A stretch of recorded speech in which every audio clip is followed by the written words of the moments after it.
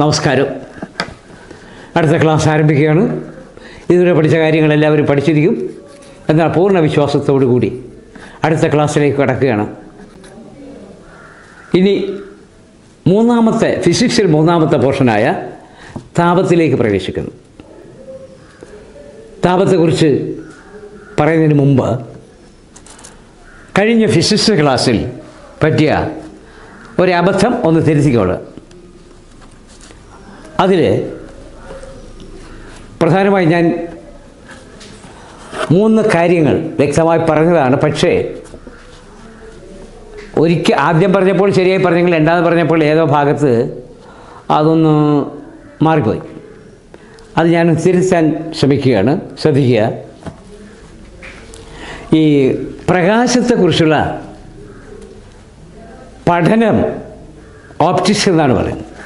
പ്രകാശത്തെക്കുറിച്ചുള്ള പഠനം ആണ് optics. Optics എന്ന് പറയാം പ്രകാശത്തെക്കുറിച്ചുള്ള പഠനം. എന്നാൽ പ്രകാശത്തെക്കുറിച്ച് പഠിക്കുന്ന ശാസ്ത്രശാഖയുടെ പേര് ഫോട്ടോമെട്രി എന്നാണ്. ഫോട്ടോമെട്രി. പ്രകാശത്തെക്കുറിച്ചുള്ള പഠനം ഓപ്റ്റിക്സ്.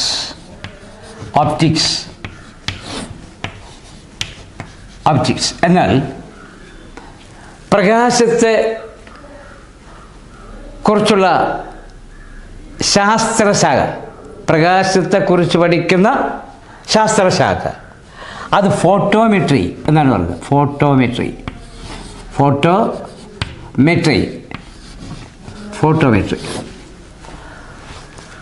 മൂന്നാമത്തേത് പ്രകാശവർണ്ണങ്ങളെക്കുറിച്ച് പഠിക്കുന്ന ശാസ്ത്രമാണ് ക്രോമറ്റോളജി.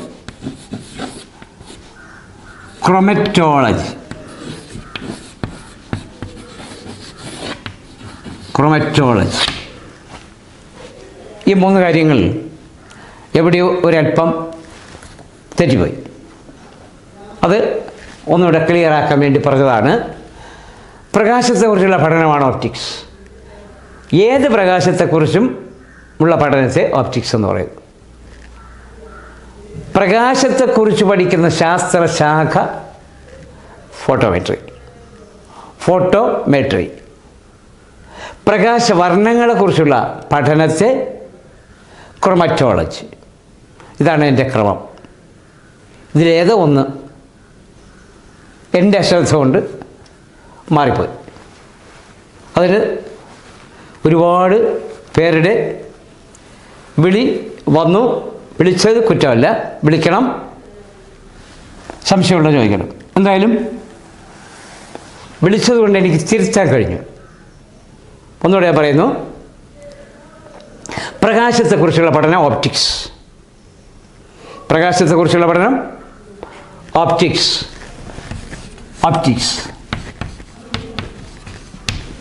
അടുത്തത് പ്രകാശത്തെക്കുറിച്ച് പഠിക്കുന്ന ശാസ്ത്രശാഖയെ ഫോട്ടോമെട്രി.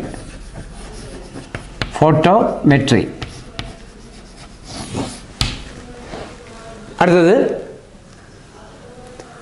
പ്രകാശവർണ്ണങ്ങളെ കുറിച്ച് പഠിക്കുന്ന ശാസ്ത്രം ക്രോമറ്റോളജി.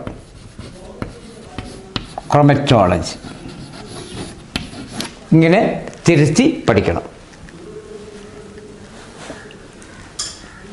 സംശയം ചോദിച്ച എല്ലാവരും ശ്രദ്ധിക്കുക. Optics, photometry, ക്രോമറ്റോളജി. പിന്നെ മറ്റൊരു സംശയം, പ്രകാശവേഗതയെ മറികടക്കാൻ കഴിവുള്ള ഒരു കണമാണ് ന്യൂട്രിനോ. ഇത് ആറ്റത്തിൻ്റെ ന്യൂക്ലിയസിൽ കാണപ്പെടുന്ന കണങ്ങളാണ്. ആറ്റത്തിൻ്റെ ന്യൂക്ലിയസിൽ കാണപ്പെടുന്ന കണങ്ങളാണ് ന്യൂട്രിനോ. ഇത് എല്ലാ ആറ്റങ്ങളുടെയും ന്യൂക്ലിയസിൽ കാണപ്പെടുന്നതാണ്. എന്നാൽ കൃത്രിമമായി കണ്ടുപിടിച്ച പ്രകാശത്തെ മറികടക്കാൻ കഴിവുള്ള പ്രകാശവേഗതയേക്കാൾ കൂടുതൽ വേഗതയുള്ള കണമാണ്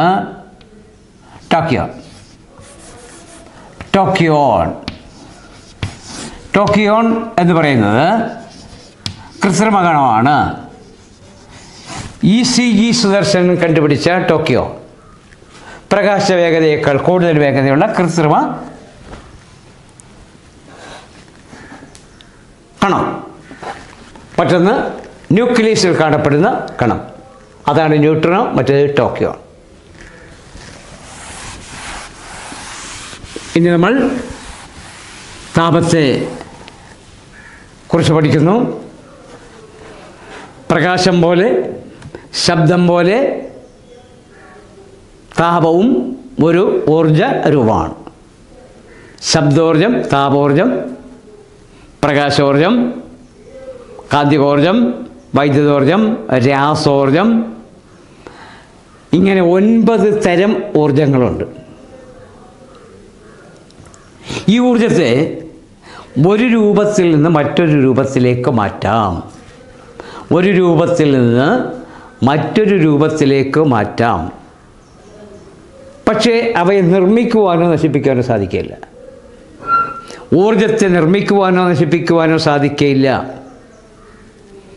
എന്നാൽ അളവിൽ വ്യത്യാസം വരാതെ ഊർജത്തെ ഒരു രൂപത്തിൽ നിന്ന് മറ്റൊരു രൂപത്തിലേക്ക് മാറ്റാം.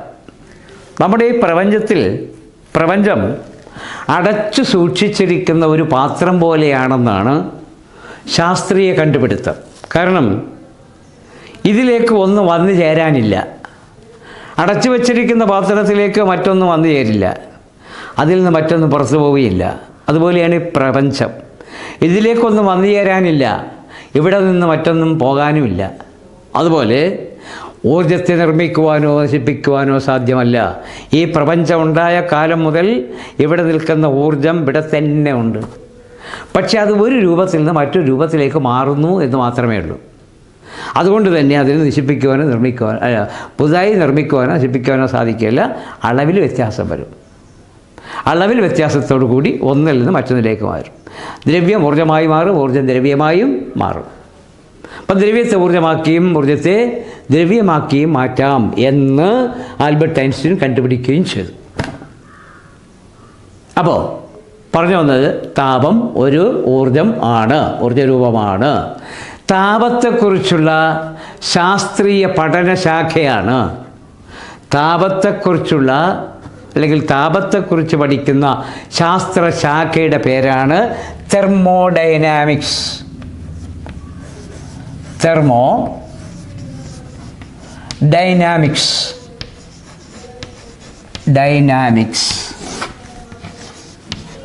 തെർമോഡൈനാമിക്സ്.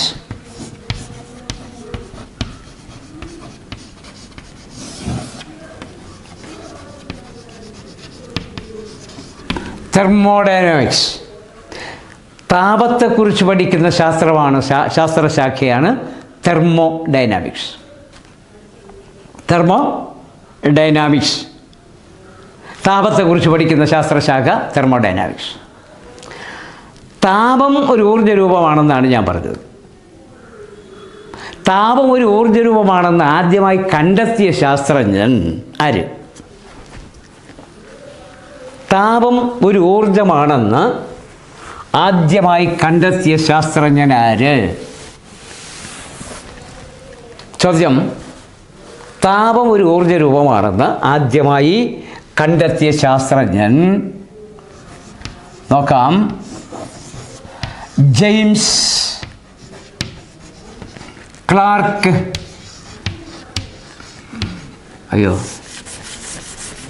ജെയിംസ് പ്രസ്കോട്ട്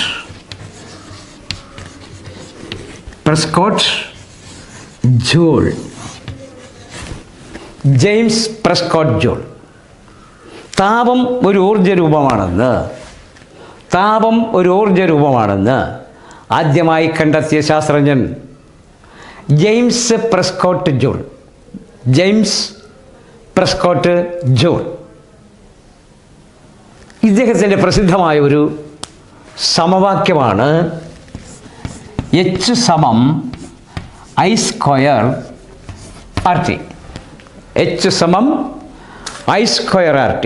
H സമം I സ്ക്വയർ RT. ഇവിടെ ഒരു പ്രത്യേകതയുണ്ട്, ശ്രദ്ധിക്കണം. ഒരു ചാലകത്തിൽ കൂടി, ചാലകം എന്ന് പറഞ്ഞാൽ വൈദ്യുതിയെ കടത്തിവിടുന്ന ലോക കമ്പി, ഒരു ചാലകത്തിൽ കൂടി വൈദ്യുതി കടത്തിവിട്ടാൽ അതിൽ ഉൽപ്പാദിപ്പിക്കപ്പെടുന്ന താപം എന്ന് പറഞ്ഞാൽ വൈദ്യുതി കടത്തിവിടുമ്പോൾ കമ്പി ചൂടാവും, ലോഹക്കമ്പി ചൂടാവും. ലോഹക്കമ്പി നമ്മൾ ചാലകമായി കണക്കാക്കുക, കണ്ടക്ടർ. അപ്പോൾ ഒരു ലോഹക്കമ്പിയിൽ കൂടി അല്ലെങ്കിൽ ഒരു ചാലകത്തിൽ കൂടി വൈദ്യുതി കടത്തിവിടുമ്പോൾ ഉൽപ്പാദിപ്പിക്കുന്ന താപം, ഹീറ്റ്,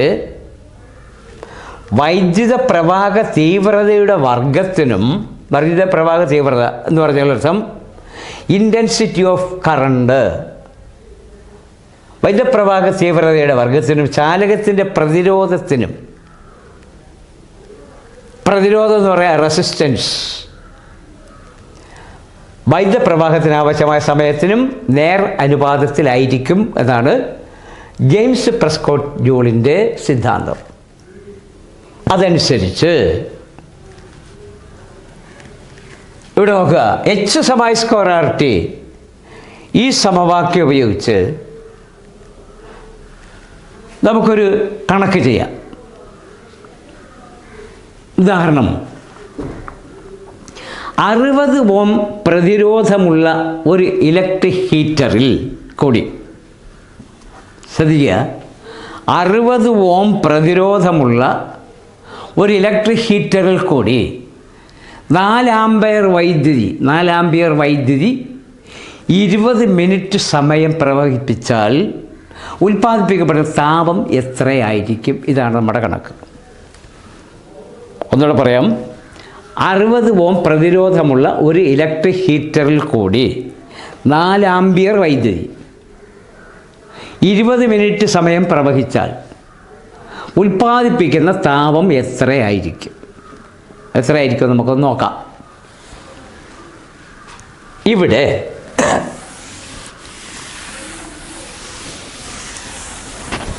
എച്ച് സമം I square R T, H സമം ഐ സ്ക്വയർ ആർ ടി അതവിടെ കിടക്കട്ടെ. ഇവിടെ നമുക്ക് കണ്ടുപിടിക്കേണ്ടത് ഉൽപ്പാദിപ്പിക്കപ്പെടുന്ന താപം എത്രയാണെന്നാണ്. ആദ്യം നമുക്ക് വൈദ്യുത പ്രവാഹ തീവ്രത നോക്കാം. വൈദ്യുത പ്രവാഹ തീവ്രത, വൈദ്യുത പ്രവാഹ തീവ്രത, ഈ വൈദ്യുത പ്രവാഹ തീവ്രത എന്ന് പറയുന്നതാണ് ഐ. ഈ ഐ എന്ന് പറയുന്നത് എത്രയെന്ന് ചോദിച്ചാൽ, വൈദ്യുത പ്രവാഹ തീവ്രത 4 ആമ്പയർ, 4 ആമ്പയർ. ആമ്പയറിന് എ എന്ന് പറഞ്ഞാൽ ഇൻറ്റൻസിറ്റി ഓഫ് കറണ്ട്, വൈദ്യുത പ്രവാഹ തീവ്രതയുടെ യൂണിറ്റ് ആംബിയറാണ്, അത് ഓർമ്മിക്കണം. വൈദ്യുത പ്രവാഹ തീവ്രതയുടെ യൂണിറ്റ് ആംബിയർ, വൈദ്യുത പ്രവാഹ തീവ്രതയുടെ യൂണിറ്റ് ആംബിയർ. രണ്ടാമത്തെ പ്രതിരോധമാണ്. പ്രതിരോധം എത്രയെന്ന് നോക്കാം. പ്രതിരോധം 6 ആണ്. 6 എന്ന് പറഞ്ഞാൽ റെസിസ്റ്റൻസ്, ചാലകത്തിൻ്റെ റെസിസ്റ്റൻസ് ഇവിടെ തന്നിരിക്കുന്നത് 60 ഓമാണ്. ഓം എന്ന് പറഞ്ഞാൽ പ്രതിരോധത്തിൻ്റെ യൂണിറ്റാണ് ഓം. പ്രതിരോധത്തിൻ്റെ ചിഹ്നമാണിത്. പ്രതിരോധത്തിൻ്റെ യൂണിറ്റ് ഓം, പ്രതിരോധത്തിൻ്റെ യൂണിറ്റ് ഓം. പക്ഷേ അതിൻ്റെ ചിഹ്നം ഇതാണ്, 60 ഓം. ഇതാണ് അതിൻ്റെ പ്രതിരോധം. ഇനി സമയം ടി ആണ്. ഈ ടി എന്ന് പറയുന്നത് 20 മിനിറ്റാണ്. 20 മിനിറ്റ് എങ്കിൽ നമുക്ക് ഈ സമവാക്യം ഉപയോഗിച്ച് ഇതൊന്ന് കണ്ടുപിടിക്കാം.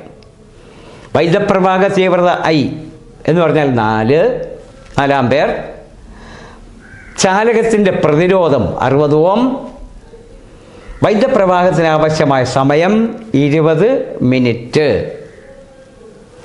ഇനി നമുക്ക് ഈ സമവാക്യത്തിൽ ഓരോന്നിനും അതിൻ്റെ വില കൊടുത്താൽ കാര്യം നമുക്ക് നടത്താൻ പറ്റും. ഇവിടെ നോക്കാം. എച്ച് സമ സ്ക്വയർ ആർ ടി, എച്ച് സമം എ സ്ക്വയർ ആയിട്ട് എച്ച് സമം ഐ സ്ക്വയർ. ഇവിടെ ഐ സ്ക്വയർ എന്ന് പറയുന്നത് 4 സ്ക്വയർ.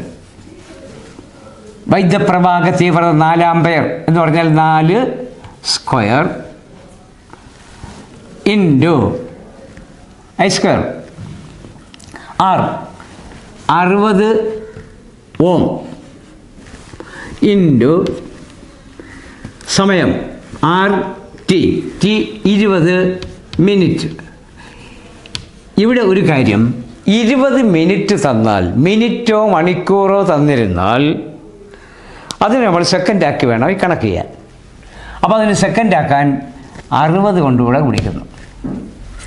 ഉത്തരം ഗുണിച്ച് കണ്ടുപിടിച്ച് എഴുതുമല്ലോ.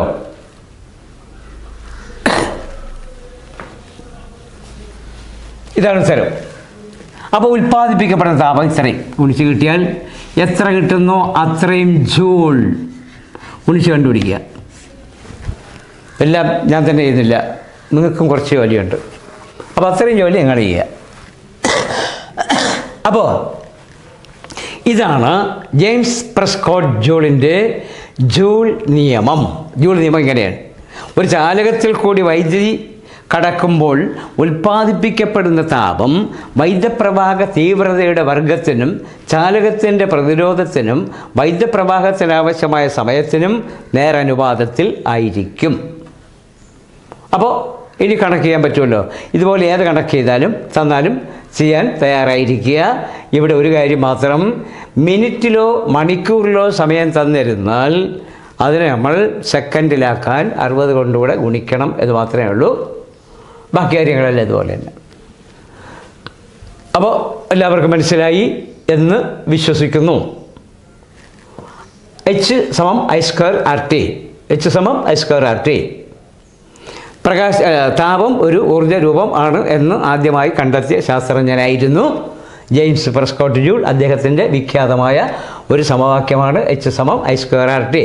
അതിൽ ഐ എന്ന് പറയുന്നത് വൈദ്യുതപ്രവാഹ തീവ്രതയാണ്, ആർ എന്ന് പറയുന്നത് പ്രതിരോധമാണ്, ടി എന്ന് പറയുന്നത് സമയമാണ്.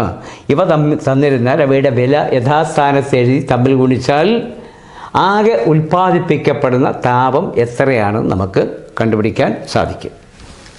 ഇത്രയും ഒന്ന് ഗുണിച്ച് കണ്ടുപിടിച്ച് എത്ര ജൂൾ ആണ് എന്ന് മനസ്സിലാക്കുക. അടുത്ത ചോദ്യത്തിലേക്ക് കടക്കുന്നു. താപം അളക്കാൻ ഉപയോഗിക്കുന്ന ഉപകരണത്തിൻ്റെ പേര് കലോറിമീറ്റർ എന്നാണ്. താപം അളക്കാൻ ഉപയോഗിക്കുന്ന യൂണിറ്റിൻ്റെ പേര്, ഉപയോഗിക്കുന്ന ഉപകരണത്തിൻ്റെ പേര്, താപം അളക്കാൻ ഉപയോഗിക്കുന്ന ഉപകരണത്തിൻ്റെ പേരാണ് കലോറിമീറ്റർ. താപോർജ്ജത്തിൻ്റെ യൂണിറ്റ് കലോറി, കലോറിയായും ജൂളായും ഉപയോഗിക്കാം. താപത്തിൻ്റെ യൂണിറ്റ് കലോറിയായും ജൂളായി ഉപയോഗിക്കാം. അപ്പോൾ ഊർജ്ജം നമുക്ക് അത്യാവശ്യമാണ്. എല്ലാ വസ്തുക്കളിലും ഊർജ്ജമുണ്ട്. പ്രവൃത്തി ചെയ്യാനുള്ള കഴിവാണ് ഊർജ്ജം. പ്രവൃത്തി ചെയ്യാനുള്ള കഴിവാണ് ഊർജ്ജം. അപ്പോൾ പ്രകാശത്തിന് പ്രവൃത്തി ചെയ്യാൻ കഴിയും, താപത്തിന് പ്രവൃത്തി ചെയ്യാൻ കഴിയും, ശബ്ദത്തിന് പ്രവൃത്തി ചെയ്യാൻ കഴിയും. എല്ലാ ഊർജ്ജ രൂപങ്ങൾക്കും പ്രവൃത്തി ചെയ്യാൻ കഴിയും. ഏതിനാണോ പ്രവൃത്തി ചെയ്യാൻ കഴിവുള്ളത് അതെല്ലാം ഊർജ്ജത്തിൻ്റെ രൂപങ്ങളാണ്. അപ്പോൾ താപോർജ്ജത്തിൻ്റെ യൂണിറ്റ് ജൂളും കലോറിയും ആണ്.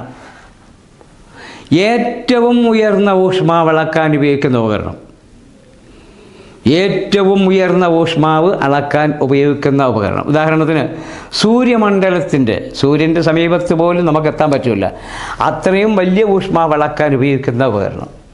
ഏറ്റവും ഉയർന്ന ഊഷ്മാവ് അളക്കാൻ ഉപയോഗിക്കുന്ന ഉപകരണത്തിൻ്റെ പേരാണ് പൈറോമീറ്റർ. പൈറോമീറ്റർ ഏറ്റവും ഉയർന്ന താപം അളക്കാൻ ഉപയോഗിക്കുന്ന ഉപകരണമാണ് pyrometer. Pyrometer pyrometer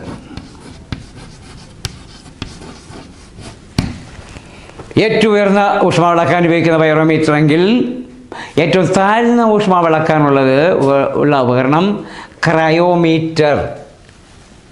cryometer cryometer ഏറ്റവും താഴ്ന്ന ഊഷ്മാവ് അളക്കാനുള്ളത് ക്രയോമീറ്റർ.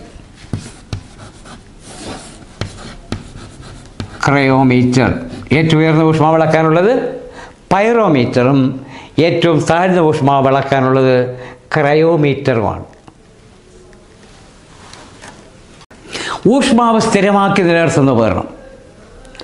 ഊഷ്മാവ് സ്ഥിരമാക്കി നിലനിർത്തുന്ന ഉപകരണമാണ് തെർമോസ്റ്റാറ്റ്. ഊഷ്മാവ് സ്ഥിരമാക്കി നിലനിർത്തുന്ന ഉപകരണത്തിൻ്റെ പേരാണ് തെർമോസ്റ്റാറ്റ്. ഈ തെർമോസ്റ്റാറ്റ് താപോർജ്ജത്തെ സ്ഥിരമാക്കി നിലനിർത്തും. താപോർജ്ജത്തെ, അത് ഊഷ്മാവ് താപനിലയാണ്, താപത്തിൻ്റെ നിലയാണ് ഊഷ്മാവെന്ന് പറയുന്നത്. ഈ ഊഷ്മാവ് അല്ലെങ്കിൽ താപനില സ്ഥിരമായി നിലനിർത്തുന്ന അല്ലെങ്കിൽ താപോർജ്ജത്തെ സ്ഥിരമാക്കി നിലനിർത്തുന്ന ഉപകരണമാണ് തെർമോസ്റ്റാറ്റ്. ഇനി മറ്റൊരു കാര്യം, ഖരവസ്തുക്കളിലും ദ്രാവകങ്ങളിലും വാതകങ്ങളിലും കൂടി താപം സഞ്ചരിക്കും എന്ന് പറഞ്ഞാൽ താപം പ്രേഷണം ചെയ്യും. ഖരവസ്തുക്കളിൽ കൂടി താപം പ്രേഷണം ചെയ്യും. പ്രേഷണം ചെയ്യുക എന്ന് പറഞ്ഞാൽ ഒരു സ്ഥലത്ത് നിന്ന് മറ്റൊരു സ്ഥലത്തേക്ക് പ്രേഷണം സഞ്ചരിക്കും. ദ്രാവകങ്ങൾ കൂടി താപം സഞ്ചരിക്കും. ഖരവസ്തുക്കളിൽ കൂടി താപം സഞ്ചരിക്കും. വാതകങ്ങളിൽ കൂടിയും താപം സഞ്ചരിക്കും. അപ്പോൾ ഓരോന്നിനും ഓരോ പേരുണ്ട്. ഉദാഹരണം, ഖരവസ്തുക്കളിൽ കൂടിയുള്ള താപപ്രസരണ രീതി. ഖരവസ്തുക്കളിൽ കൂടിയുള്ള താപപ്രസരണ രീതി, ഇതിന് ചാലനം എന്ന് വിളിക്കും. ചാലനം അല്ലെങ്കിൽ ഇതിന് കണ്ടക്ഷൻ എന്ന് വിളിക്കും. ചാലനം അല്ലെങ്കിൽ കണ്ടക്ഷൻ. ഖരവസ്തുക്കളിൽ കൂടിയുള്ള താപ പ്രേഷണ രീതി, ഇതിന് ചാലനം അല്ലെങ്കിൽ കണ്ടക്ഷൻ എന്ന് പറയും. ഉദാഹരണം, ഒരു ഇരുമ്പ് കമ്പിയുടെ ഒരറ്റം തീയിൽ കാണിക്കുക, രണ്ടാമത്തെ അറ്റം നമ്മുടെ കയ്യിൽ വയ്ക്കുക. അല്പം കഴിയുമ്പോൾ കയ്യിൽ ചൂട് തട്ടും എന്ന് പറഞ്ഞാൽ തീയിൽ വച്ചിരിക്കുന്ന ഭാഗത്ത് നിന്ന് താപം കമ്പിയുടെ രണ്ടാമത്തെ അറ്റത്തേക്ക് സഞ്ചരിച്ച് എത്തും. അപ്പോൾ ലോഹങ്ങളിൽ കൂടി, ഖരവസ്തുക്കളിൽ കൂടി, എല്ലാ ഖരവസ്തുക്കളിൽ കൂടിയും താപം പ്രേഷണം ചെയ്യില്ല. ഉദാഹരണം, തടിയിൽ കൂടി താപം പ്രേഷണം ചെയ്യില്ല. എല്ലാ ലോഹങ്ങളും താപത്തിൻ്റെ നല്ല ചാലകങ്ങളാണ്.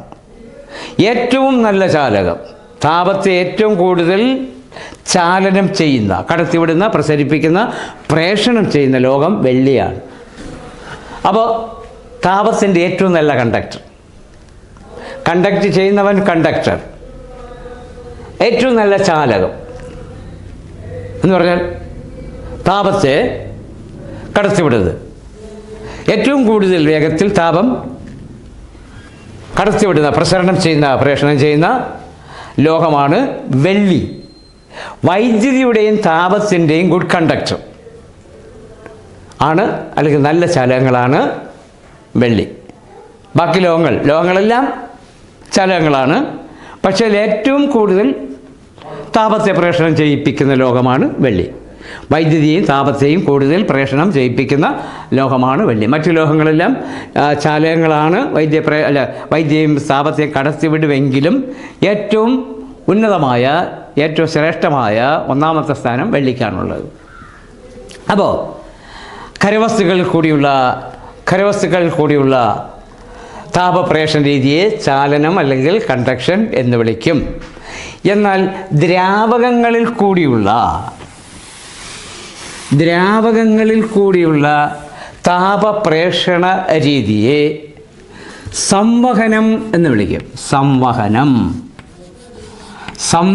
അല്ലെങ്കിൽ കൺവെക്ഷൻ.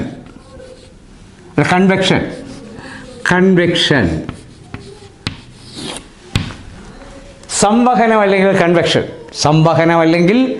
കൺവെക്ഷൻ. ദ്രാവകങ്ങളിൽ കൂടിയുള്ള താപപ്രേഷണ രീതിയെ കൺവെക്ഷൻ അല്ലെങ്കിൽ സംവഹനം എന്നറിയപ്പെടും.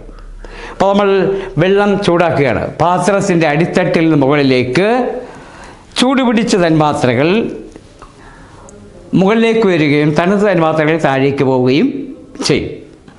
അപ്പോൾ ഇങ്ങനെ ദ്രാവകത്തിൻ്റെ എല്ലാ ഭാഗത്തേക്കും താപം കടത്തിവിടും.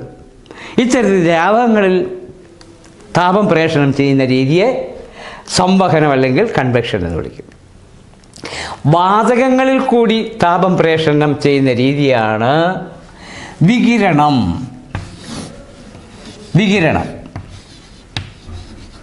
വികിരണം അല്ലെങ്കിൽ അതിന് മറ്റൊരു പേര്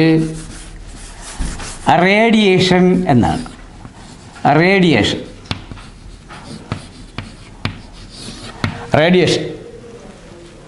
അപ്പോൾ ചാലനം, സംവഹനം, വികിരണം, conduction, convection, radiation, conduction, convection, radiation, ചാലനം, സംവഹനം, വികിരണം. പ്രധാനപ്പെട്ട 3 രീതിയിലുള്ള താപപ്രേഷണ രീതികൾ. 3 തരത്തിലുള്ള താപപ്രേഷണ രീതികൾ. ഖരവസ്തുക്കളിൽ കൂടിയുള്ള താപപ്രേഷണ രീതി, കണ്ടക്ഷൻ അല്ലെങ്കിൽ ചാലനം, ദ്രാവകങ്ങൾ കൂടിയാണെങ്കിൽ സംവഹനം അഥവാ കൺവെക്ഷൻ, വാതകങ്ങൾ കൂടിയാണെങ്കിൽ വികിരണം അല്ലെങ്കിൽ റേഡിയേഷൻ. മറ്റൊരു യുദ്ധം ഊഷ്മാവിൽ ഉണ്ടാകുന്ന തുടർച്ചയായ മാറ്റം. ഊഷ്മാവിൽ ഉണ്ടാകുന്ന തുടർച്ചയായ മാറ്റം ഊഷ്മാവിൽ കൂടിയും കുറഞ്ഞുമിരിക്കും. അന്തരീക്ഷ ഊഷ്മാവ് കൂടും കുറയും. ഇങ്ങനെ അതുപോലെ പല വസ്തുക്കളുടെ ഊഷ്മാവിൽ ഉണ്ടാകുന്ന തുടർച്ചയായ മാറ്റം, മറ്റൊന്ന് കുറവോ കൂടുതലോ മനസ്സിലാക്കാൻ ഉപയോഗിക്കുന്ന ഉപകരണമാണ് thermo electric thermometer. Thermo electric thermometer. Thermo electric thermometer. Thermo electric thermometer വസ്തുക്കളിൽ ഉണ്ടാവുന്ന തുടർച്ചയായ താപമാറ്റം അല്ലെങ്കിൽ ഊഷ്മാവിൽ ഉണ്ടാകുന്ന മാറ്റം മനസ്സിലാക്കാൻ ഉപയോഗിക്കുന്ന ഉപകരണമാണ് തെർമോ ഇലക്ട്രിക് തെർമോമീറ്റർ. മറ്റു കാര്യം, ജലത്തിൻ്റെ അവസ്ഥാമാറ്റം ആധാരമാക്കി നിർമ്മിച്ചിട്ടുള്ള താപനില അളക്കാനുള്ള ഉപകരണം. ജലത്തിൻ്റെ അവസ്ഥാമാറ്റം. ജലത്തിന് 3 അവസ്ഥകളുണ്ട് എന്ന് നമ്മൾ നേരത്തെ പഠിച്ചു. ജലത്തിന് 3 അവസ്ഥ: ഖരാവസ്ഥ, ദ്രവാവസ്ഥ, വാതകാവസ്ഥ. 3 അവസ്ഥയുണ്ട്. എന്ന് പറഞ്ഞാൽ ഖരാംഗം, ദ്രവണാംഗം, മറ്റൊന്ന് തിളനില. ഒരു ഖരവസ്തു ഖരാവസ്ഥ വിട്ട് ദ്രവാവസ്ഥയിലേക്ക് മാറുന്നുവെങ്കിൽ ആ ഊഷ്മാവിനെ നമുക്ക് ദ്രവണാംഗം എന്ന് വിളിക്കാം. ഒരു ഖരവസ്തു ഖരാവസ്ഥയിൽ നിന്ന് ദ്രാവകാവസ്ഥയിലേക്ക് മാറുന്നുവെങ്കിൽ അത് ദ്രവണാംഗം. ഒരു ദ്രാവകം ദ്രവാവസ്ഥ വിട്ട് ഖരാവസ്ഥയിലേക്ക് മാറുന്നുവെങ്കിൽ അതിന് നമുക്ക് ഖരണാംഗം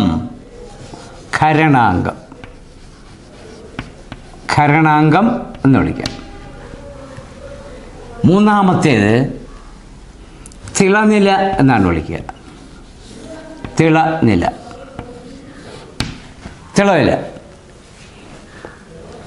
ഇതിന് നമുക്ക് ദ്രവണാംഗം എന്ന് പറഞ്ഞാൽ melting point.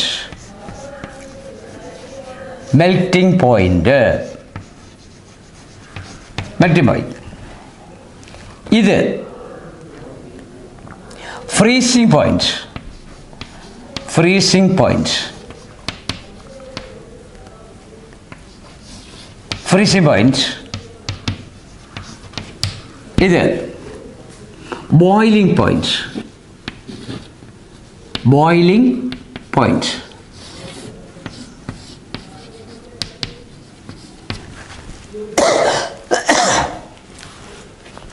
Melting point, freezing point, boiling point.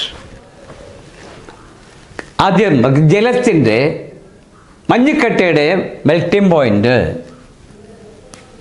4 degree Celsius. 4 degree സിയിൽ മഞ്ഞക്കട്ട ഉരുകി ദ്രാവകം ആവും. ജലത്തിൻ്റെ ഖരണാങ്കം അത് 0 ഡിഗ്രി സെൽഷ്യസ്. 0 ഡിഗ്രി സെൽഷ്യസിൽ ജലം മഞ്ഞക്കട്ടയാവും, ഖരാവസ്ഥയിലാവും. 100 ഡിഗ്രി സെൽഷ്യസിൽ ജലം തിളയ്ക്കും. അപ്പോൾ ജലത്തിൻ്റെ തിളനില 100 ഡിഗ്രി സെൽഷ്യസ്. മഞ്ഞക്കട്ടയുടെ ജലത്തിൻ്റെ ഖരണാങ്കം 0 ഡിഗ്രി സെൽഷ്യസ്. ജലത്തിൻ്റെ മഞ്ഞക്കട്ടയുടെ മെൽറ്റിംഗ് പോയിന്റ് 4 ഡിഗ്രി സെൽഷ്യസ്. ഇങ്ങനെ 3 അവസ്ഥകളുണ്ട് ജലത്തിന്. ജലത്തിൻ്റെ ഈ 3 അവസ്ഥകളിൽ മൂന്നിനും പ്രത്യേകമായ താപനിലയാണ്.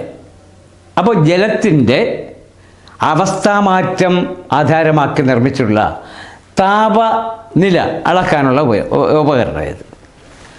ഈ 3 താപനിലയും അളക്കാൻ. അപ്പോൾ ഇതിൽ ഈ ഉപകരണത്തിൽ ഉയർന്ന താപനിലയും താഴ്ന്ന താപനിലയും ആണ് നമ്മൾ ഉപയോഗിക്കേണ്ടത്. ലോവസ്റ്റ് പോയിൻറ്റോ ഹയസ്റ്റ് പോയിൻറ്റോ ആണ് എടുക്കേണ്ടത്. ഈ ഉപകരണത്തിലെ ഏറ്റവും താഴ്ന്ന ഊഷ്മാവ് 0 ഡിഗ്രി സെൽഷ്യസും ഏറ്റവും ഉയർന്നത് 100 ഡിഗ്രി സെൽഷ്യസും. അതുകൊണ്ട് ഇതിൻ്റെ ലോവസ്റ്റ് പോയിൻ്റ് എന്ന് പറയുന്നത് 0 ഡിഗ്രി സെൽഷ്യസും ഹയസ്റ്റ് പോയിൻ്റ് എന്ന് പറയുന്നത് 100 ഡിഗ്രി സെൽഷ്യസും ആയിരിക്കും. ഇങ്ങനെ ജലത്തിൻ്റെ അവസ്ഥാമാറ്റം ആധാരമാക്കി നിർമ്മിച്ചിട്ടുള്ളതും താപനില അളക്കാനുള്ളതുമായ ഉപകരണത്തിൻ്റെ പേരാണ് സാധാരണ നമ്മൾ ഉപയോഗിക്കുന്ന സെൽഷ്യസ് സ്കെയിൽ.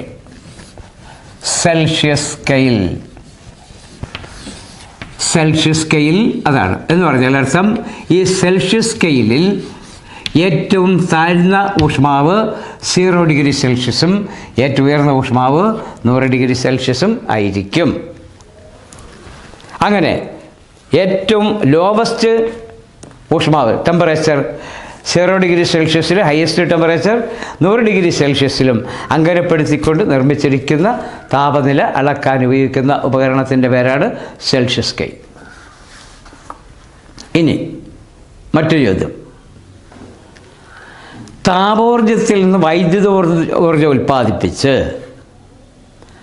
അതിൽ നിന്നുണ്ടാവുന്ന വികിരണതാപം അളക്കാൻ ഉപയോഗിക്കുന്ന ഉപകരണം. താപോർജ്ജത്തിൽ നിന്ന് വൈദ്യുതോർജ്ജം ഉൽപ്പാദിപ്പിക്കാം. താപോർജ്ജത്തിൽ നിന്ന് വൈദ്യുതോർജ്ജം ഉൽപ്പാദിപ്പിച്ച് അതിൽ നിന്നുണ്ടാവുന്ന വികിരണതാപം, റേഡിയേഷൻ, അളക്കാൻ ഉപയോഗിക്കുന്ന ഉപകരണത്തിൻ്റെ പേര് എന്ത് എന്ന് ചോദിച്ചാൽ അതിൻ്റെ പേര്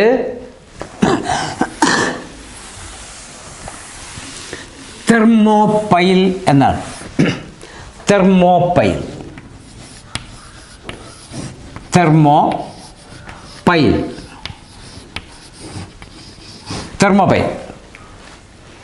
ഉത്തരതാണ്. താപോർജ്ജത്തിൽ നിന്ന് വൈദ്യുതോർജ്ജം ഉൽപ്പാദിപ്പിച്ച് അതിൽ നിന്നുണ്ടാവുന്ന വികിരണതാപം അളക്കാൻ ഉപയോഗിക്കുന്ന ഉപകരണമാണ് തെർമോപൈൽ.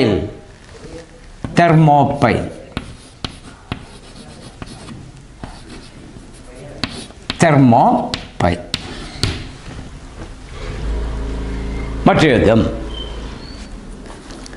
ജലത്തിൻ്റെ അസംഗത വികാസം നടക്കുന്ന ഊഷ്മാവ്. ജലത്തിൻ്റെ അസംഗത വികാസം നടക്കുന്ന ഊഷ്മാവ് ഏത്? ജലത്തിൻ്റെ അസംഗത വികാസം നടക്കുന്ന ഊഷ്മാവ് ഏത് എന്നാണ് ചോദ്യം. എല്ലാ വസ്തുക്കളും ചൂടുപിടിച്ചാൽ വികസിക്കും.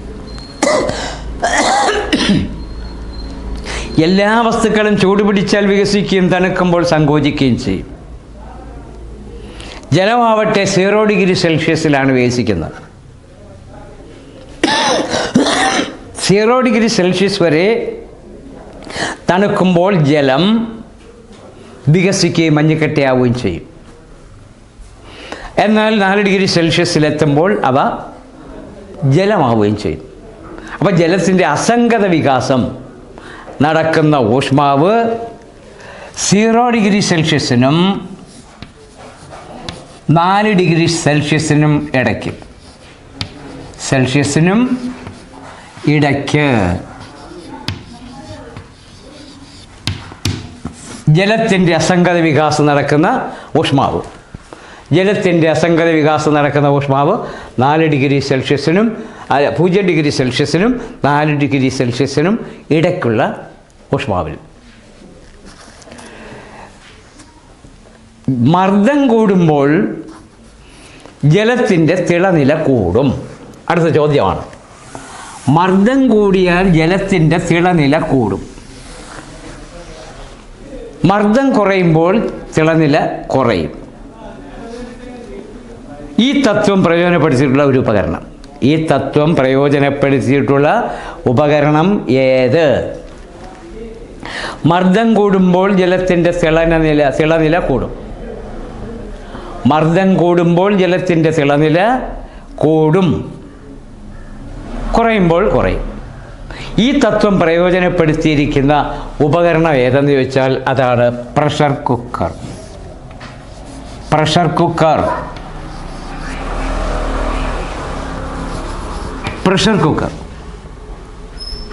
ഈ പ്രഷർ കുക്കറിലെ ഊഷ്മാവ് എന്ന് പറയുന്നത് 120 ഡിഗ്രി സെൽഷ്യസ് ആണ്. 120 ഡിഗ്രി സെൽഷ്യസ് ആയതുകൊണ്ട് വളരെ പെട്ടെന്ന് ആഹാരം പാകം ചെയ്യാൻ സാധിക്കും. അപ്പോൾ ഇതാണ് അതിൻ്റെ പ്രത്യേകത. അപ്പോൾ പ്രഷർ കുക്കറിൽ ഉപയോഗിച്ച തത്വം എന്തെന്ന് ചോദിച്ചാൽ മർദ്ദം കൂടുമ്പോൾ ജലത്തിൻ്റെ തിളനില കൂടും എന്ന തത്വം. മർദ്ദം കൂടുമ്പോൾ ജലത്തിൻ്റെ തിളനിലയും കൂടും എന്ന തത്വമാണ് പ്രഷർ കുക്കറിൽ ഉപയോഗിച്ചിരിക്കുന്നത്. മറ്റു കാര്യം, സാധാരണ വൈദ്യുത തപനോപകരണം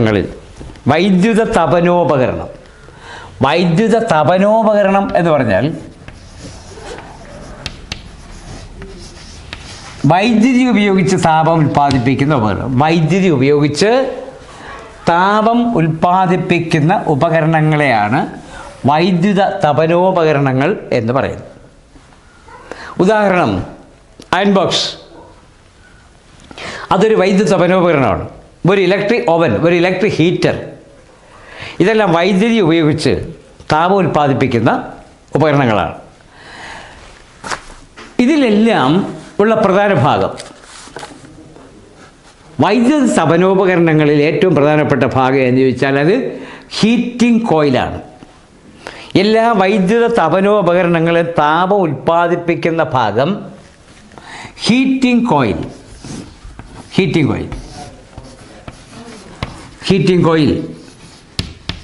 ഈ ഹീറ്റിംഗ് കോയിൽ ഉപയോഗിച്ചാണ് ഇത്തരം ഉപകരണങ്ങളെല്ലാം തപനോപകരണങ്ങളിൽ താപം ഉൽപ്പാദിപ്പിക്കുക. എന്നാൽ ഹീറ്റിംഗ് കോയിൽ ഇല്ലാത്ത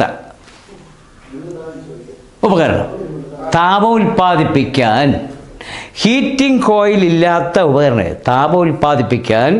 ഹീറ്റിംഗ് കോയിൽ ഇല്ലാത്ത ഉപകരണം ഏത് എന്ന് ചോദിച്ചാൽ ഏത് ഉപകരണത്തിലാണ് ഹീറ്റിംഗ് കോയിൽ ഇല്ലാത്ത ഉപകരണം എന്ന് പറയുന്നത്?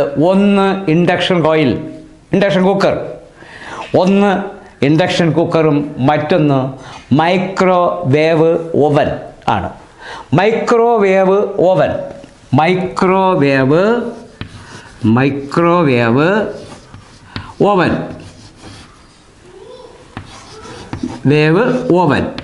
ഇതൊന്ന്. മറ്റൊന്ന് ഇൻഡക്ഷൻ കോയിൽ.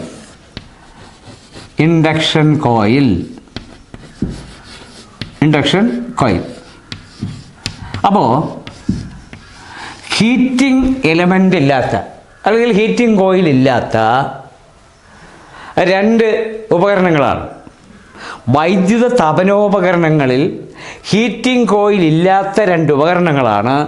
ഒന്ന് മൈക്രോവേവ് ഓവൻ, മറ്റൊന്ന് induction coil. Induction കോയിലും microwave ഓവനും heating കോയിലില്ലാത്ത 2 ഉപകരണങ്ങളാണ്. മറ്റു കാര്യം, താപവും ഊർജവും തമ്മിലുള്ള ബന്ധം ആവിഷ്കരിച്ച ശാസ്ത്രജ്ഞൻ നമ്മൾ നേരത്തെ പഠിച്ചതാണ്, ജെയിംസ് പ്രെസ്കോട്ട് ജൂളാണ്. അദ്ദേഹം പറഞ്ഞു, മർദ്ദം 76 സെൻറ്റിമീറ്റർ ആയിരിക്കുമ്പോൾ ജലത്തിൻ്റെ തിളനില, അന്തരീക്ഷമർദ്ദം സമുദ്രനിരപ്പിൽ നിന്നും അന്തരീക്ഷമർദ്ദം 76 സെൻറ്റിമീറ്റർ ആയിരുന്നാൽ ജലത്തിൻ്റെ തിളനില 100 ഡിഗ്രി സെൽഷ്യസിലായിരിക്കും.